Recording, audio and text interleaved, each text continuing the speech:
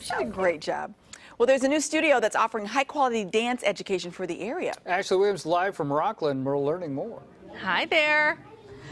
Hi guys, good morning. Listen, on Good Day we love dance, right? So why would we not cover Rocklin Academy of Dance? They are now officially back open for a season. Ribbon cutting ceremony happening next week. But guess what, guys? They have a big comp squad, and that comp squad is auditioning this weekend. We're gonna go ahead and bring in Stacy, the owner. Stacy, right now we have our kids class going on. Tell me a little bit about Rocklin Academy of Dance and what the kids are doing here right now.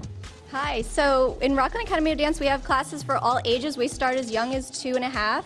And we go all the way up through 18, 19 years old, and we're starting an adult program as well. Ooh. So our little ones are just stretching out. It's super important for them to have warm bodies before they start all of their dancing. Yeah. So they're kind of helping each other. They're leading through different movements, and we use a lot of props because props are awesome for the little ones too. Okay, so we're gonna go hang out with the big kids now. Is that okay? Okay, bye. See you later. Okay, so we're going with the big kids. Now, the comp squad is currently performing. We're going to walk in on their routine. Now, when it comes to your comp squad, what are you looking for? Because you are auditioning this weekend. Yes, so this weekend we're having private auditions for anybody who, and we're not even, it can be no experience necessary. We're really looking for strong, passionate dancers. We have a few regional competitions. They're local, some are out of town as well, and so we're really strict in ballet and technique. Yeah, I mean, you guys are really brand new to the city of Rocklin. What does an academy like this do for just this general area?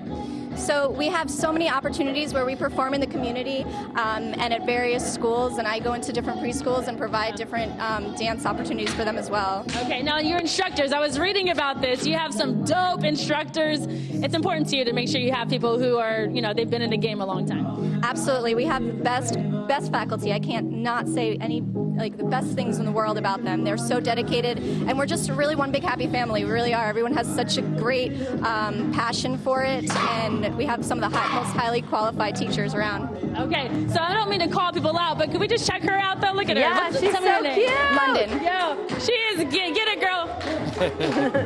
Right. All that. Let me not get hit. Okay, but let me have Sammy come over. Sammy, come here really quick. Sammy, how long you've been dancing? 14 years. 14 years? Yeah. Okay, so why do you love dance so much? I love the environment of it and how freeing it is. It's just amazing. It's amazing. So I asked Sammy earlier, I said, Sammy, what is a popular move? Because I've become that person, you guys, where I say, what are the kids doing nowadays? Oh, what are they doing? I have no idea. You're old You told me it was now. all about the woe. So teach my anchors on set the what? The what? See, exactly. My daughter tried to explain this to me, and I still don't get it.